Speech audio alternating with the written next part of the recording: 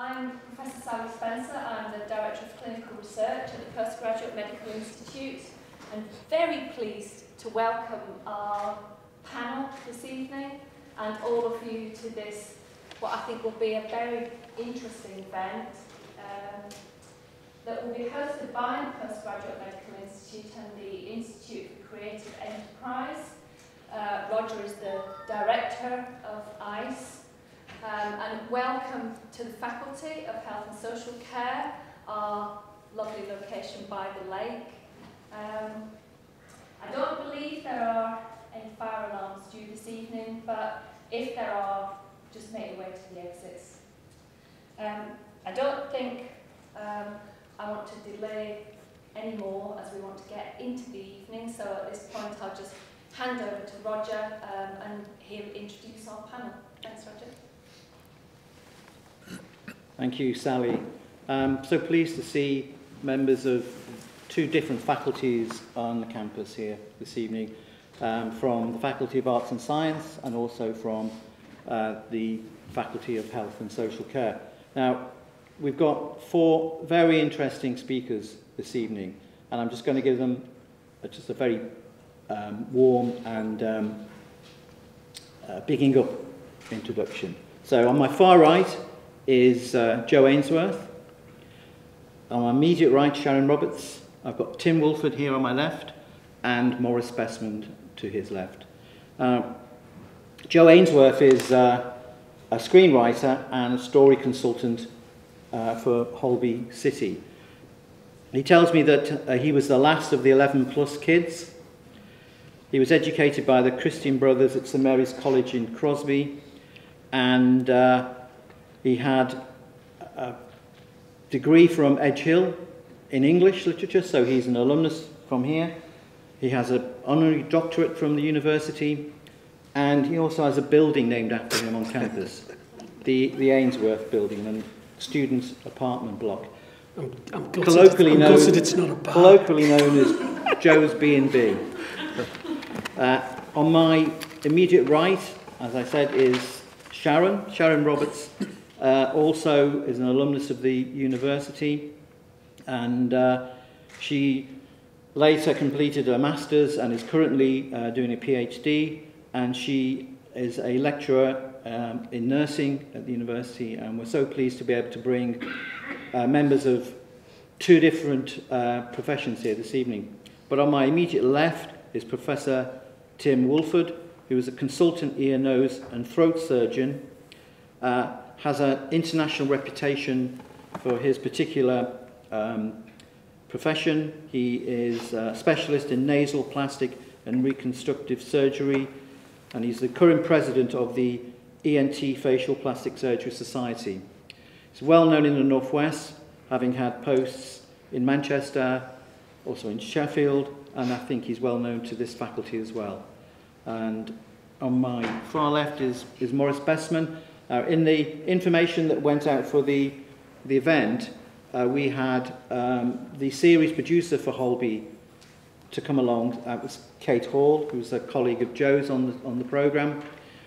Kate yesterday had a severe eye injury and had to pull out at the last minute.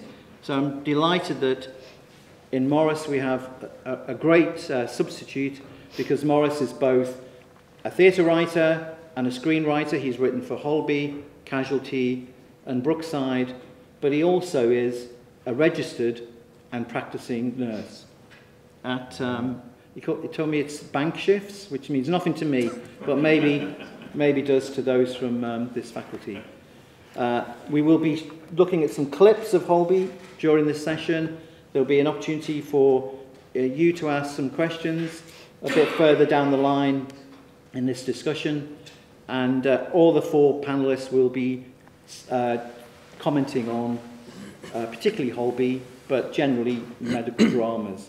To kick off, I'd like to ask Joe to give us an insight into how he prepares, develops, researches, and physically gets Holby on our TV screens. We have when you say me researching, we actually have a team of extremely good people researching in conjunction with a team of surgeons and nurses all working in hospitals. So basically we have an amazing resource of people from all different departments and at all levels of the NHS. So really my job is to scour the papers, look for anything that sounds vaguely interesting, and then go in and just say, can we do anything with this? And then we get our people to go to their people, and they come back and say, what are you talking about, you fool? You can't do that. However, you could do this.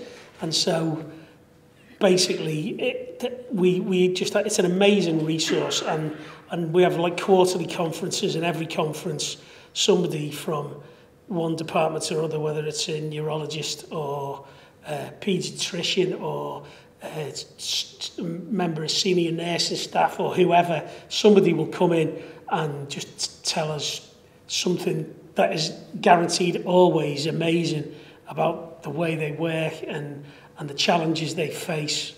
And basically we just suck all of that up and get as much out of it as we can.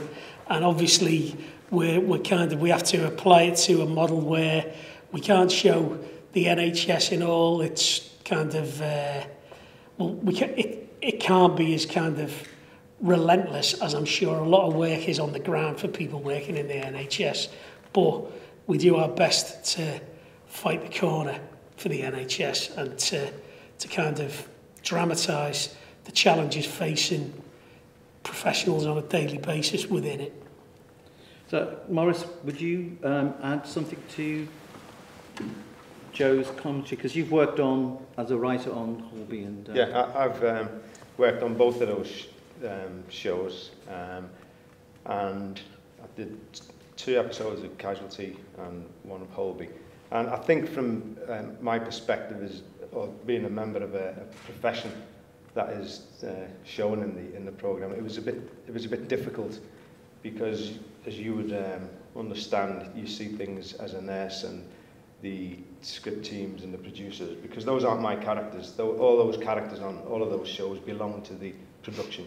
So it would be Joe and his team who were saying, these are the characters and these are their big stories, and you as a writer, as a guest writer on that show, you go along and you say, right, I want to do these types of stories, and you still come with 3, is it, Joe? That you go with? Yeah, you still come with 3 stories that you might think, you know, when you see, say on Casualty, you know, a child in a house with a pan of boiling water or whatever it is, and then the audience like to kind of guess what's going to happen with that. So as a writer, as a jobbing writer on one of those shows, you come with your own ideas. But as my other background as a nurse, it was sometimes difficult because you would have to pay attention to the researcher and to the professionals who said, this is the way we want to do the story. So it was fraught with difficulties at times. For me as an individual, I probably would have been better off doing the bill. Nothing about police.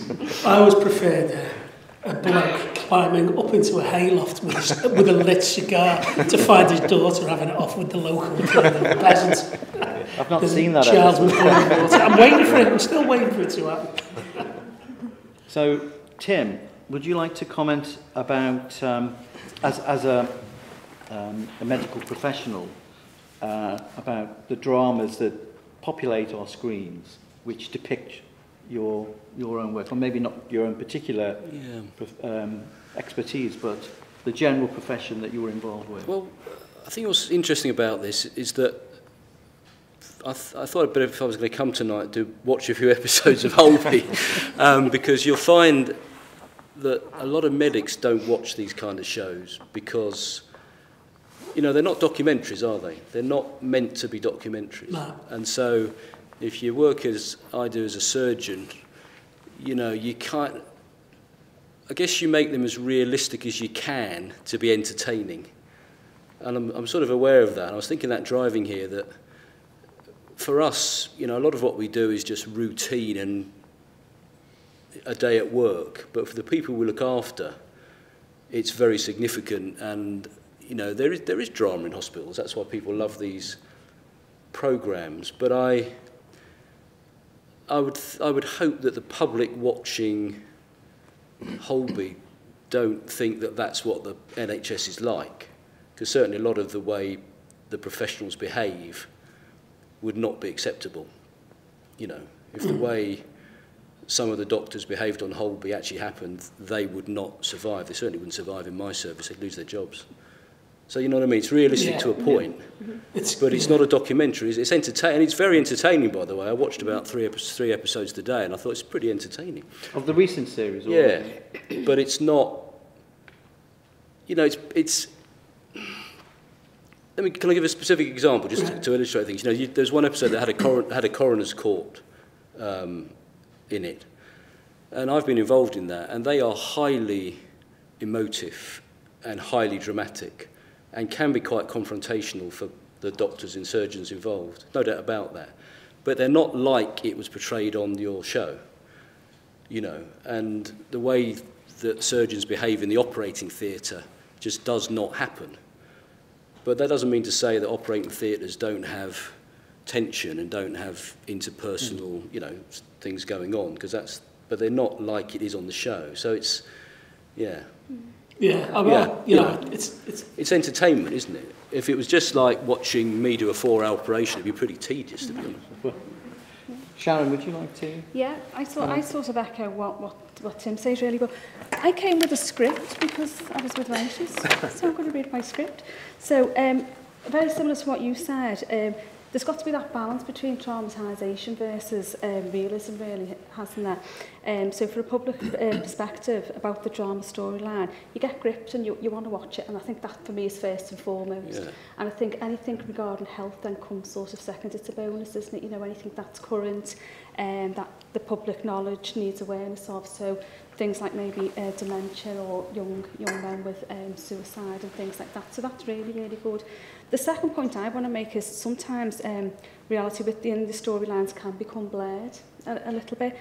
More often than not, the public can separate fact from fiction. But I am aware sometimes they do think that the show is a representation of the NHS in my experience.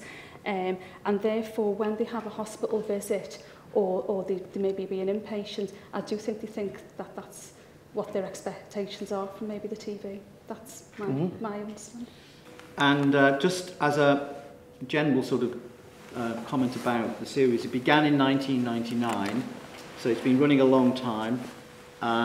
It was set up by a producer who had been at Mersey Television and made many episodes of Brookside. That's Mal Young, a producer who had worked both with Joe and Maurice, I think, when he was at Mersey Television. It's obviously won over the years many awards. It's been going for many episodes. It has a whole team of medical specialists that advise for the directors and the writers. But I wanted just to pick up this theme of whether a drama like Holby contributes to our general understanding and awareness of the medical profession and of the NHS, or does it cloud our impression of it? And I'd kind of like to go back to Joe to start this sort of theme, because as a writer, he's writing dramas. He's not a documentarian trying to give an accurate depiction of life. He writes for other series. He writes movies. In fact, we hope that one of his scripts will be made into a movie next year by Hurricane Films. So his kind of language is a dramatic and an entertaining one. So what's your take on what we could call like the purpose or the role of medical dramas? Does it enhance our awareness, or do you think it clouds our awareness? I think anyone looking at the surgical scenes in Holby would be put off ever consenting to surgery again in their life. Because I've written a lot of episodes, so I've had battles recently with people saying I'm so bored with just bleeds.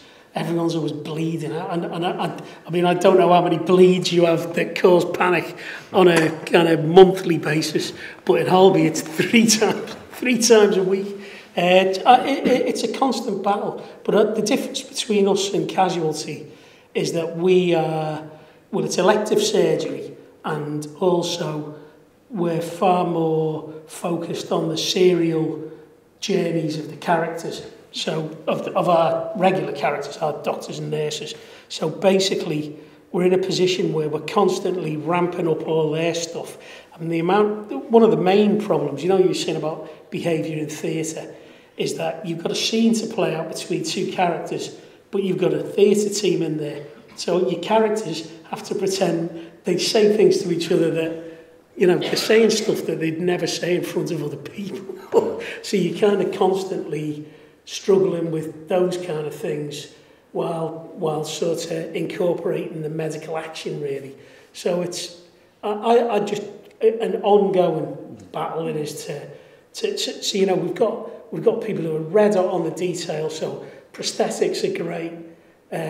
Our experts will tell us how far we can push it, but like you were saying before, it's like the actual behaviour of the doctors is not how I would imagine it is in the real world. Can I ask you a question though, Joe? Do your experts, how much input do they have into those interactions and how the professionals actually behave? Not just the technical stuff, but how the professionals actually behave with patients in the operating theatre. Do they give you advice about that, or is that all dramatic licence? A lot of it is licence. Yeah. Only if it's something really out of the ordinary. But I think there may be a case for saying that because a lot of them have been with us a long time, they become a bit inured to it also. So like, they just kind of let us get away with that. As long as we don't have somebody carving someone up with the wrong gear, I think they tend to they tend to let us. They give us a bit of poetic license.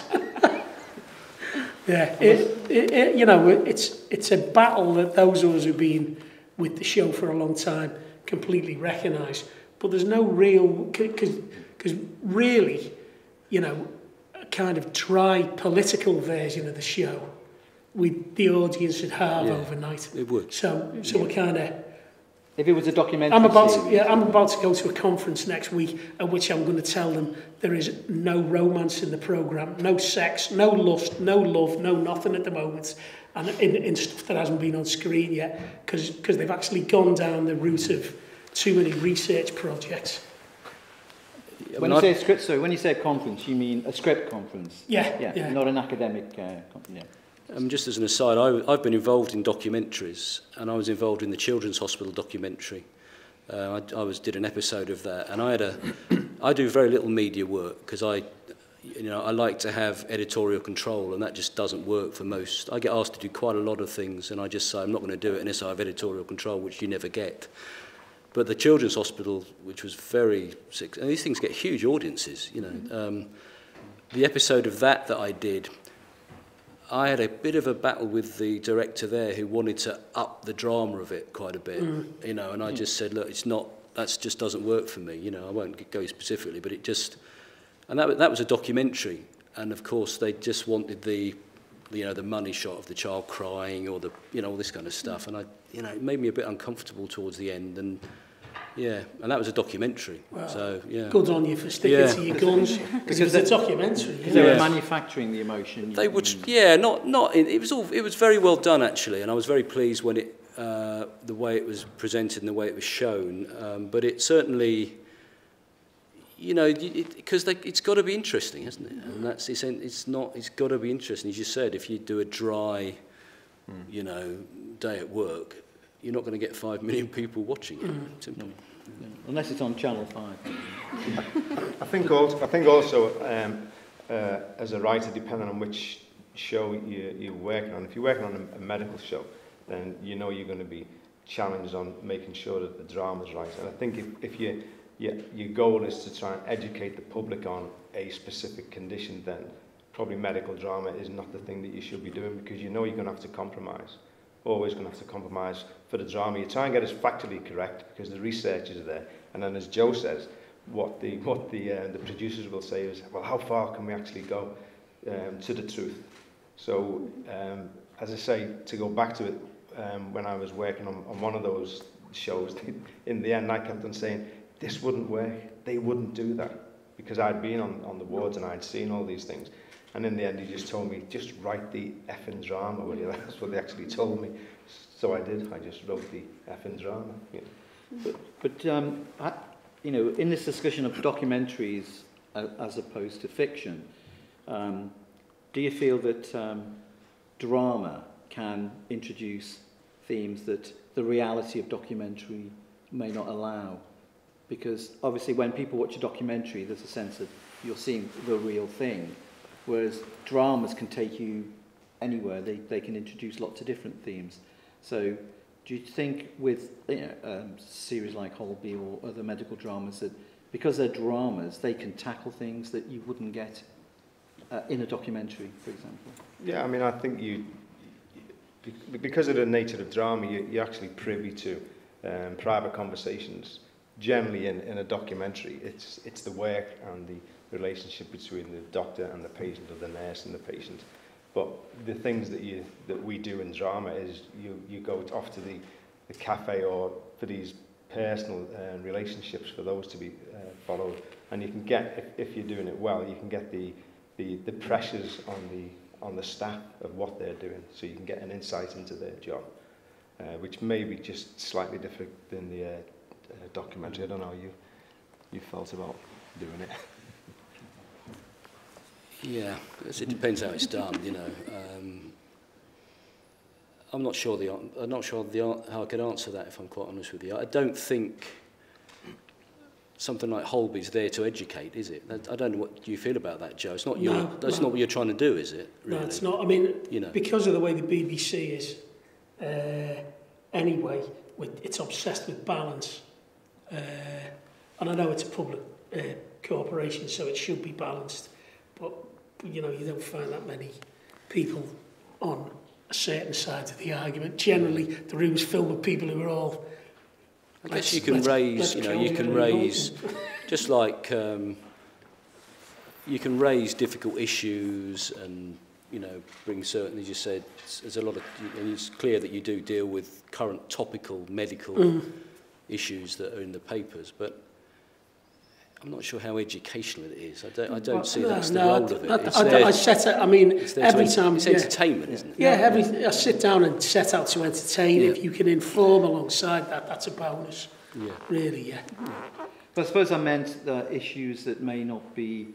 like there's often issues brought up about funding in the NHS, etc., which might be perhaps at times provocative, and which the license of fiction allows the writer to kind of bring some different argument in, which you might not get in a documentary. But if you don't humanise it, no one will be interested. So you've got to find a way to express the story through. I thought that was done very well, actually. I think that was one area that I really did feel a connection with the drama, because that's something we face on a daily basis, you know, lack of nursing staff, just lack of everything, actually. And that's the biggest problem at the moment with the National Health Service, just the lack of staff, medical and nursing staff. It's a myth. It's not a lack of beds. It's a lack of staff. We've got plenty of beds. We just haven't got people to look after patients. And I thought that was done very well. And that does create real tensions amongst team. You must see this all the time. And, you know, all the panel who do this for a living will recognise that. And that, you know, emotions run high about that sort of thing in hospitals, because in the real world you are prioritising who gets care, and I thought that was done very well. You know, yeah. Is that something you would tend to agree with Tim on? Yeah, absolutely, 100%. Yeah, absolutely. I wanted to touch upon professional identity, because some of the programmes traditionally look at, you know, it's always the doctor telling the nurse what to do and things like that, and currently today that's not the case. So some of the stuff is sometimes, for me, historic. So, you know, it needs to be probably brought into the current. Yeah. I don't know what other people think about that. But the within the institution of the BBC and in developing the shows that you do, are you facing a pressure to respond with ratings catchers? Because the the position of a programme like Holby City is it's a prime time. It's garnering, is it 9 to 10 million regular? No, 5. Oh, it's gone. Million, Okay, yeah. sorry. Gone. Yeah, I mean, nothing much gets 9 to 10 million these days. But do you find that they are putting pressure on you to come up with either more dramatic storylines? You mentioned the bleeding episode, so there's often that scene no, where you're in the it's just that there's not, you know, you kind of, at times, people run out of things to go wrong in theatre. And my view is we should have a lot of operations just happening, and we can play out a bit of dramatic tension between a consultant and a registrar or whatever you want over the table. Just play out their personal stuff, but you don't have to like nearly kill every patient, you know. I mean, I bang on about this all the time because I've written a lot of it. You've got to write 3 guest stories every week. You can't have every guest patient nearly dying. It's ludicrous, you know. So, you know, and I think it's almost like it creates what I'd say was fake tension, basically, where it's, it might sound dangerous for a minute, but I'm convinced all 5 million people are at home going, oh, God, not another bleed. Well, you know, he's not going to snuff it, is he? Because they're just going to charge the pads and shock him in a minute. So I think you've got to be a bit more selective, and you can get drama out of the guest stories and the regular stories without resorting to that all the time. But I would say, though, that we don't go down the sensationalist route, particularly, I don't think, compared to, there's not overt pressure put on us to do so. You know, we try to come up with big stories, but we want stories that last.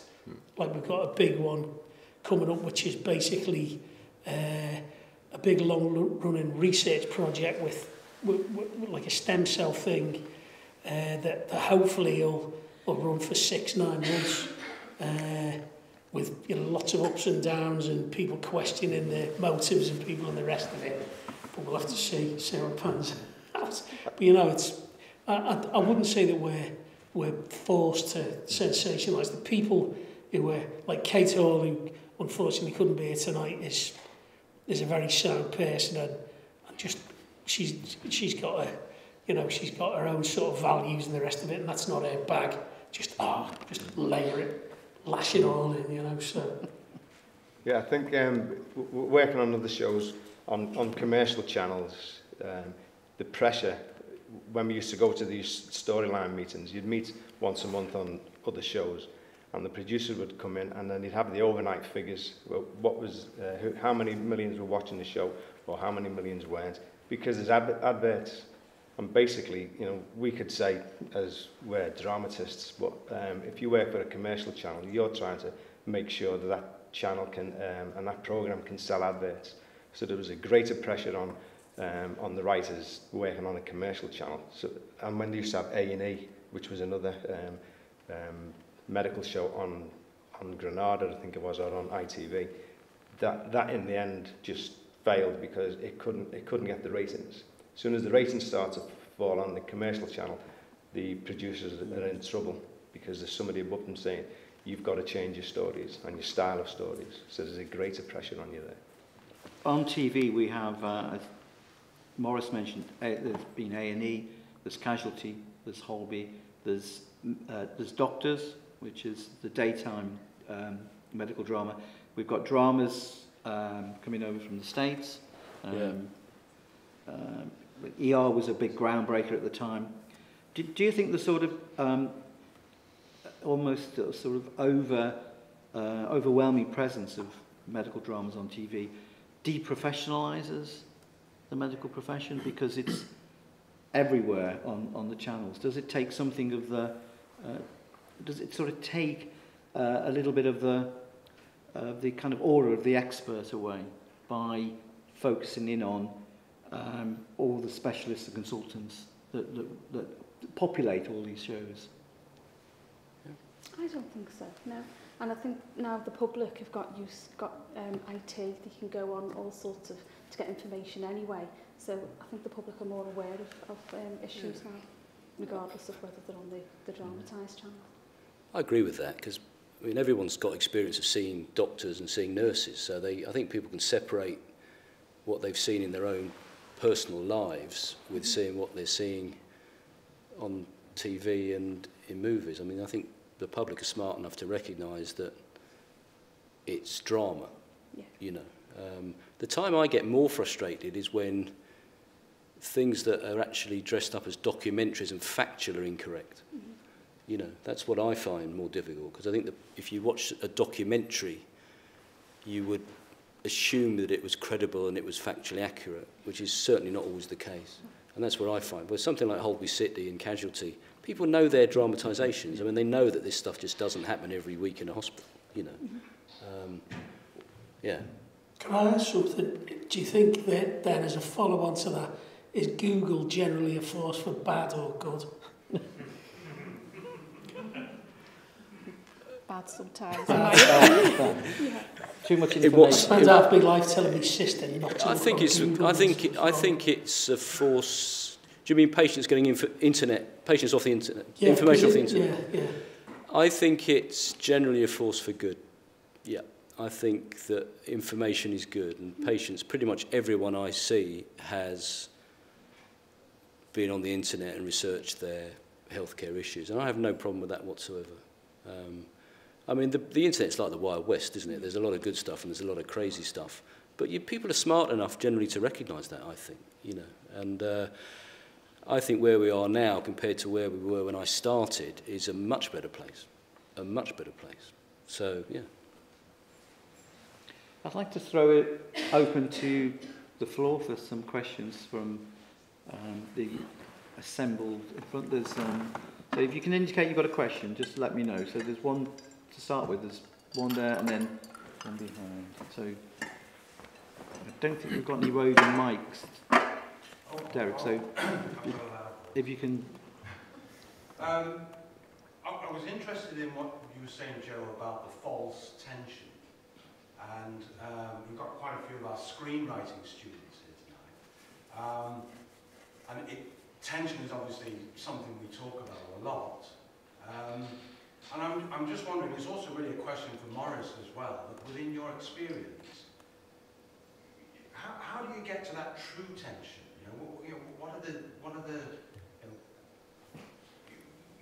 What are the things that guide you into the true tension rather than ending up with that false imposed sense of tension? I think generally, if the story feels really, if there's some essential truth at the heart of the story, you'll find tension in that. I mean, that clip, which might have seemed a bit random, but basically the old woman with her arm in a sling was Serena, the surgeon's mum, and she was drifted into dementia, and that was part of her ongoing story.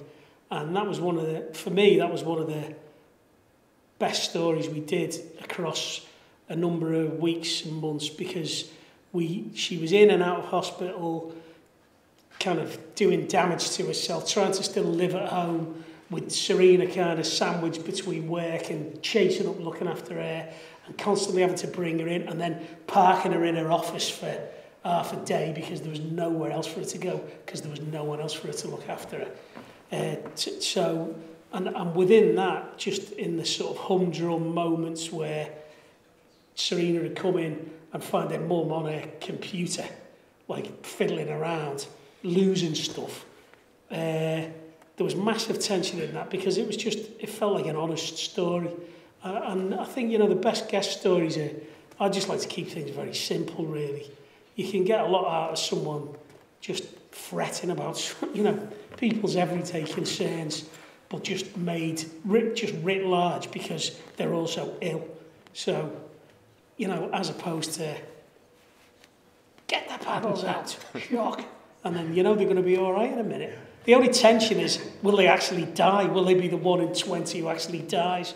Because we're not allowed to kill that many people, because they don't like that. They don't like us killing them. You've got to earn killing people.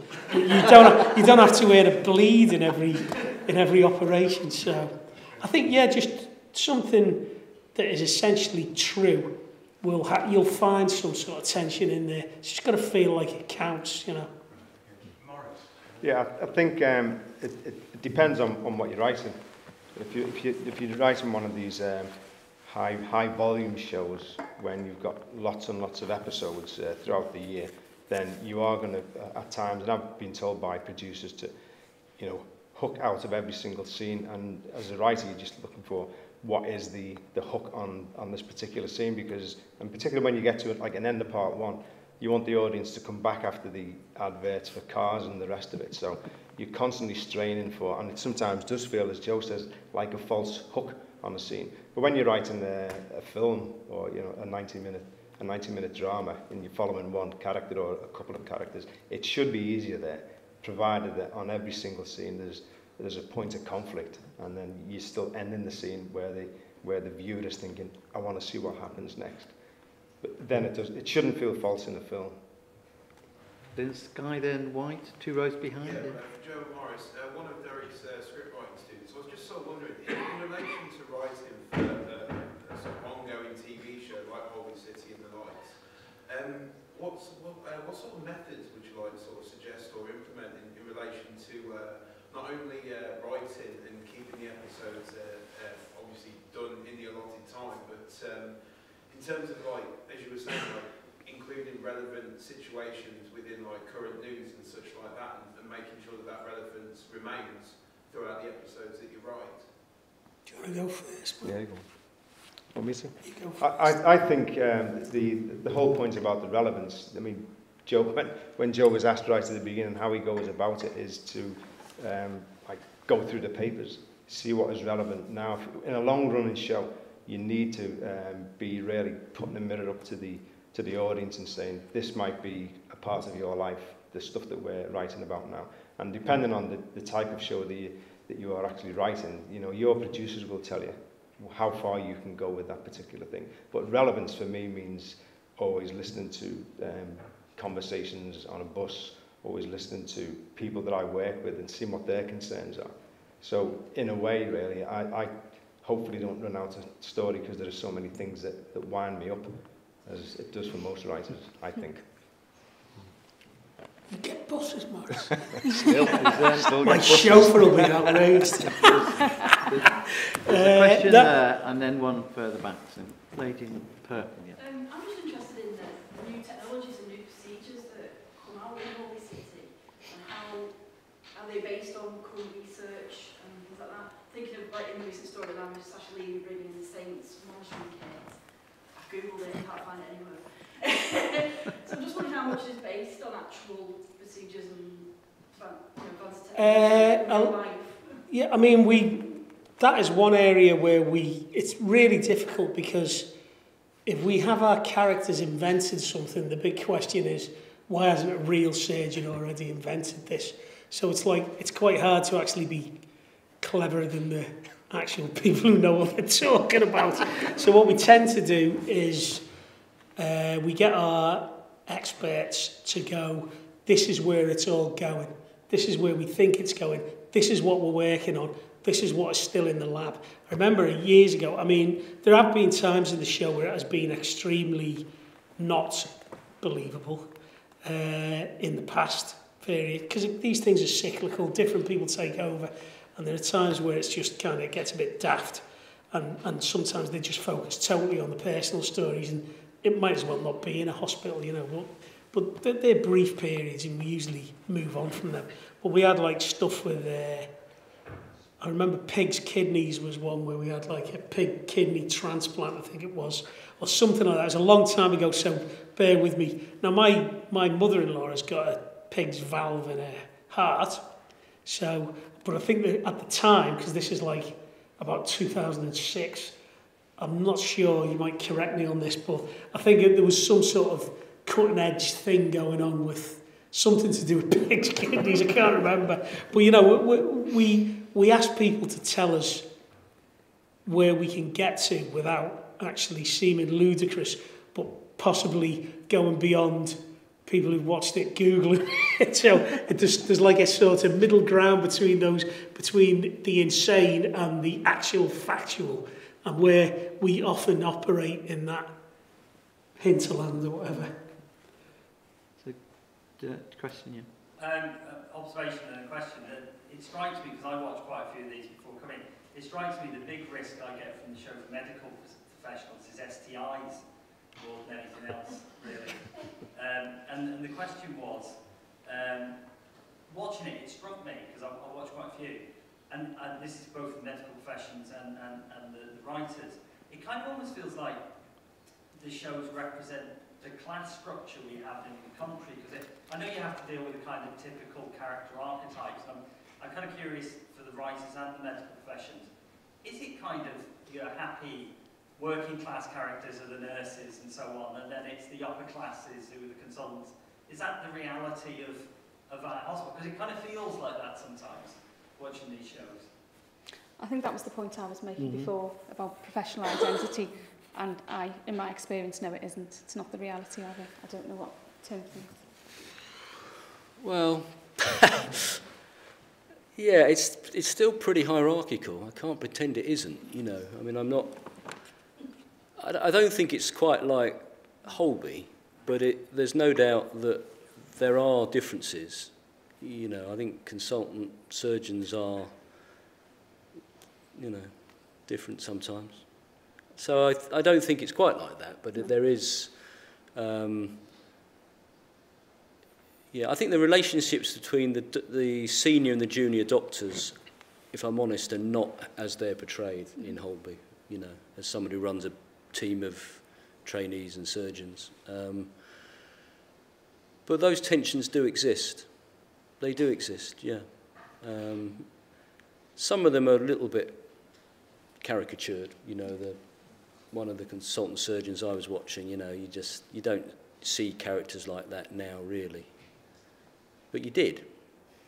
No doubt that you did. It's not quite like that. You mean it's a bit of a retrogressive depiction? Yeah, I think so. You know, it's not. Yeah. Would you say that was behaviourally, or actually that there is more of a spread of surgeons from, for want of a better phrase, more ordinary backgrounds? Well, I think it's quite generational. I mean, certainly when I started, I've been doing surgery for 20 odd years, there were hardly any women doing surgery. And when I went to medical school, 100 students, I was one of about 3 who didn't have a private education. You know, so that's a fact. And there's still, I don't know what the figures are now, but if you looked at consultant surgeons, I mean, what's interesting, in our specialty, and I'm an ear, nose and throat surgeon, more than half of our trainees are women now, over half are women. When I started, there were hardly any women surgeons. So the world is changing, and it has changed. And the sort of some of the caricatures of, you know, the Sir Lancelot type surgeon, they don't really exist now. Those characters are dying out.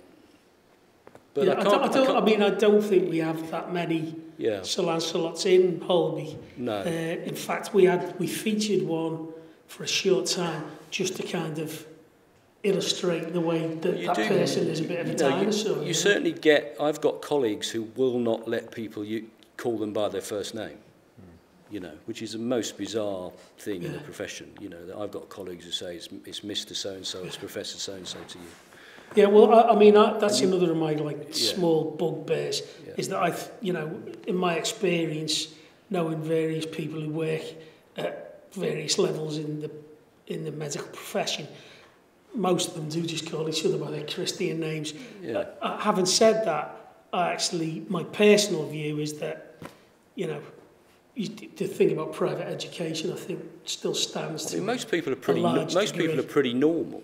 You know, I mean that's not that interesting. So you've got to portray the odd person who isn't that to make it interesting, haven't you? Else you wouldn't have a drama. It's like we've got a senior nurse and a consultant, and she's living in his house with her kid. But there was an episode the other day where she was calling him Mr. Griffin, and I was like, what are they doing this for? She's making his tea. Yeah. Not that that's in any way stereotypical. I make all the tea. I make my wife call me Professor. Is that just at certain key moments of the day? Yeah. More questions? Yes. I've got a question, and it kind of goes back to that kind of professional identity, really, and the diversity within. I mean, obviously we're talking about Holby and casualty, and I suppose there's been other medical dramas, The Royal, and others that had some historical context. Of course, Called Midwife was one of those, isn't it? But I think, certainly looking at more contemporary dramas, there isn't necessarily always that diversity of understanding of actually what engagement patients would have. Granted, they are fictional patients. What what patients' engagement would have in NHS services. Now, obviously, I'm probably not in the best position. I have a learning disability, so I work predominantly with people who are a relatively small population in terms of the general population. Relatively small population, certainly within hospital services, such as portrayed in Casualty and Holby, but actually, in terms of level of complexity, actually may be quite significant in relation to how that.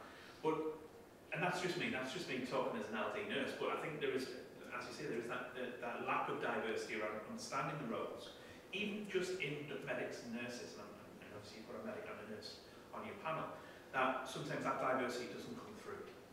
And maybe that's because it's a drama.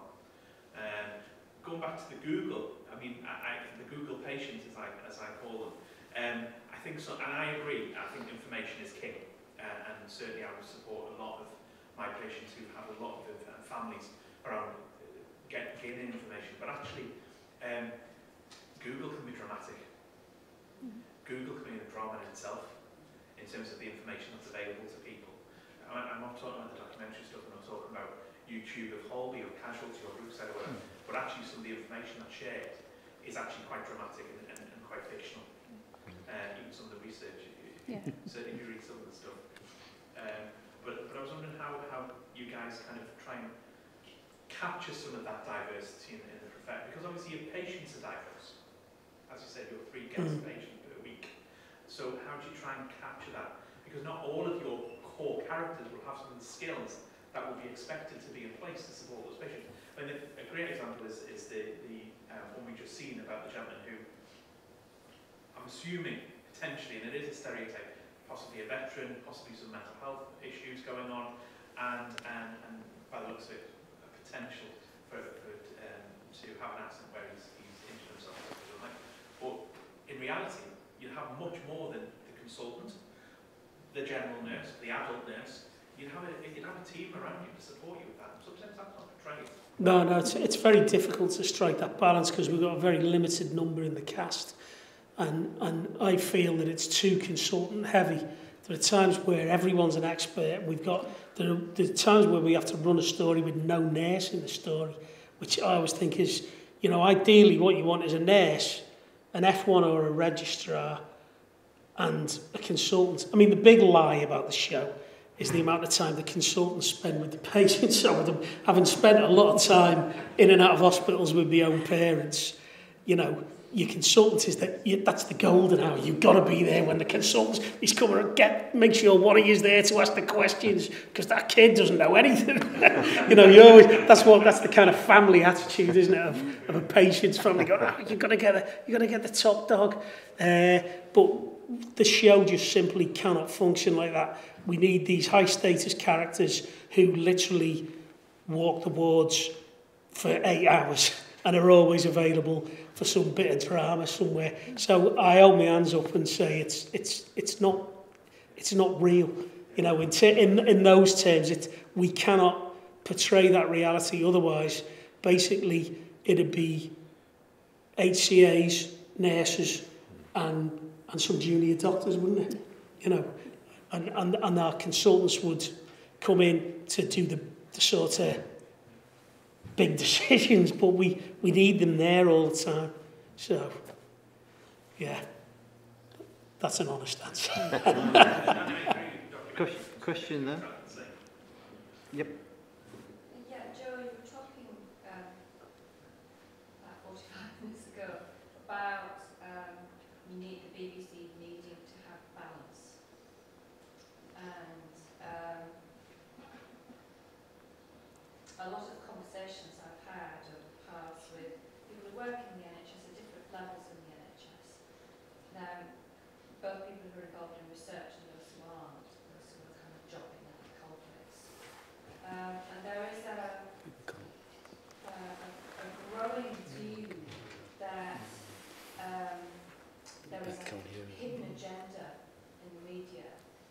to run down the NHS, and that's driven by an underlying political agenda to undermine it and drive us towards privatisation. In my experience working with whole different teams year in, year out through about 4 or 5 cycles of doing Holby, and my experience prior to that of just the structures of the BBC and prevalent attitudes of the rest of it, I'd say that is completely understandable given the climate, but actually totally a misguided view. It's not like that at all. What the BBC is an organisation very similar to the NHS in that it relies on public funding and is under constant attack. In fact, I'd say the NHS is under less attack from the public than the BBC. Your Daily Mail reader who'll complain about the licence fee till the cows come home, but then complain about the programmes when the licence fee gets capped and the programmes are crap because we haven't got the money to make decent programmes.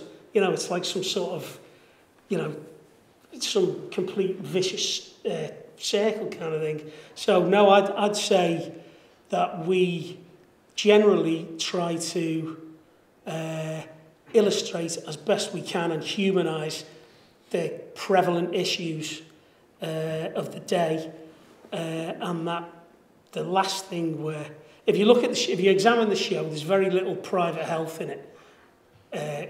Within the structure of the hospital, and when we do it, we tend to do it and the private health goes wrong and the NHS wins. So we're always kind of leaning in that direction. The BBC's fighting, scared of a string of who was that idiot culture minister that was in about 2 or 3 ago. They're always non-entities anyway, but whichever one it was, someone said to him, would you like to scrap the licence fee and just let the BBC go private? And his answer was to rub his chin and go, tempting. But they're up against a lot, and my view is that people should basically be standing on a big box and shouting, this is the best public broadcasting corporation in the world, in the same way as people should be standing on a big box and saying, this is the best health service in the world. Which is what so I actually see them as really kind of brother and sister in a way. They're the 2 great institutions of the country, really. So you feel that as kind of writers, that you do achieve that balance? No, because we're constantly because you can't be explicit in that. And I can only speak for myself. It's the 70th anniversary of the NHS in a few months. I'm doing the 70th anniversary episode. I'm hoping to represent what it all stands for. If anyone's got any contributions, please feel free to email me with them and I'll get them in. But I feel.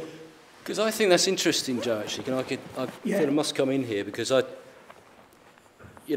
a big fan of the NHS. It's not the best health service in the world, by the way. That's a myth. It's just not. It's completely underfunded compared to other health services. We're way behind a lot of health care provision in other developed countries. But let's not get into that. The one thing I felt watching episodes of Holby City is that sometimes it did feel to me that you were trying to portray the NHS as you'd like it to be, not how it is. I'd agree. Because people do not come in with their bowel problem and go to theatre in an hour. They just don't. That doesn't happen. And it doesn't really get across some of the issues of the difficulties, but the NHS is far less efficient and far more troublesome and far more troubled than is portrayed in that drama. Yeah. So in some ways, there was times when I watched some of the episodes I watched that I felt, I know you do deal with some of the problems, but it did feel almost a little bit political to me, if I'm honest. I agree with that. I mean, I think that we should be illustrating what's wrong with it through those very stories, rather than project a utopian version of it. That's very frustrating. But I think that goes across the board with the BBC for kind of story issues of race, gender, anything, any big. I think there is a problem with trying to present a world that is balanced. Yeah. And I actually, if you look at American TV, particularly in its treatment of sort of ethnicity, I think you'll find a lot more honesty and a lot more people speaking frankly and speaking in a language that actually exists in the real world. But we're on at 8 o'clock at night, so we don't get to use any of that stuff, which is a constant difficulty. But I agree with that, you know. Yeah, I think, I mean, you know, picking up your point on the reality of, you know, starving something of funds and then show that it doesn't work, and then the best solution to that is to privatise it. And lots of people would agree with that, and lots of people analyse the situation like that to try and get that kind of a drama on television, particularly on the BBC. You know, you are really fighting. Channel 4, you might have a chance, but most of the other channels just, they're not really that interested. You might get a play on it. You can go to a theatre with it because it's your personal view, and it's hard to make that. All right. So it's hard to make that entertaining, though, isn't it? Well, you can. I mean, I suppose that's the trick of the writer to be able to do that. Is it? Okay. Yeah, it has been done before. You know, Joe Brand's series, you know, which was about how difficult it was on BBC 4. You know, that was a bit harsh and a bit, you know. So you can do it. You can, but 3 Men and a Dog, watch that. I loved it. Yeah. But like, that is not that. Well, exactly. you know, you've got kind of all these different niches and all these boxes you've got to tick. If Holby doesn't pull in it, you know, the audience dropped to 2 million from 5 over a couple of months. I've no doubt that they'd be under pressure. You know, it's. But just to talk about that sort of ministerial pressure, on just to illustrate what it's like at the Beeb, there was some talk a while ago about they should stop making programmes that are directly competing with commercial TV. So don't make Strictly because it's competing with the X Factor, or don't make The Voice because it's competing with the X Factor. Don't make Strictly because it's it's just another competition. So what they were saying was, we want you to make programmes that are much more community based. And I'll guarantee you those programmes on a Saturday night, when everyone just wants to be entertained, would not get the audiences. So then they say, well, you're making all these programmes, you're not getting the audiences for, what's the licence fee for? The whole thing is a way of trying to get rid of the licence fee through the back door, basically. So that's the constant pressure we're under. And what you find is that people tend to, rather than defend the organisation, will tend to go on the defensive and kowtow to certain influences, you know. And I mean, I don't know how that. I mean, like, how does that play out in the NHS in terms of if Jeremy Hunt turns up to a conference, for instance, and makes a speech about? Well, I mean, I don't know. How does it work? Yeah. It works that we just get on with it. Yeah. We just get on with it, and we just do our jobs the best we can with the resources we have. Simple, you know.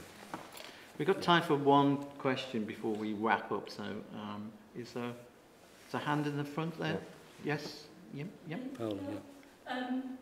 It's a good quarter of a century since I've done clinical medicine, but one of the reasons I sort of got out was I was working in A&E when Casualty first started, and really it put me off because they were all getting it right in Casualty and I wasn't, and I couldn't understand why. Whereas other programmes such as Cardiac Arrest, Bodies, Angels, I don't know if you're probably too young to remember, they were far more reflective of what was happening. I wondered how influential those programmes were. They were obviously, Cardiac Arrest and Bodies was written by a doctor, a very good dramatist, but they really represented far more what was going on the board. That was Jed Mercurio, wasn't it? Jed Mercurio wrote those, yeah. I remember those programmes, and I think what it was is it was one person's voice. So the writer says, this is my vision. Could you say, you know, sometimes like, how interesting is it? One person's voice can make it interesting, I think. Once you end up with this massive machine that is a soap or twice-a-week drama, it then becomes very, very difficult, because each writer who comes to it can have a different view politically. The producer, as Joe says, the producers change. The producer comes in with their own scheme, the way they want to direct things. So with an individual writer, you can get to those points that you talked about. Well, I think it's time to wrap up. We've got a reception outside, so there's some refreshments for you there. I'd like to thank the panel for what's been a fascinating and stimulating discussion, coming at the medical dramas from the media profession and also the medical profession. I'd like to thank Joe, Sharon, Tim and Maurice for their contributions this evening. Thank you. Thank you. Thank you.